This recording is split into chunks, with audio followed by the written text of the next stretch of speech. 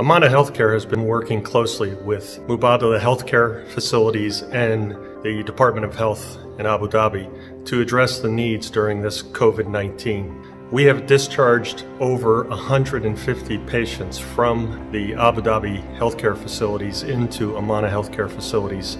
Amana Healthcare has also taken the lead in the remote care program, where we are taking care of and visiting patients in their homes, and to date have visited over 2,000 COVID patients. Most of the patients in our facilities have been in strict quarantine and no visitor policy. We take this protection of our patients and their families very seriously.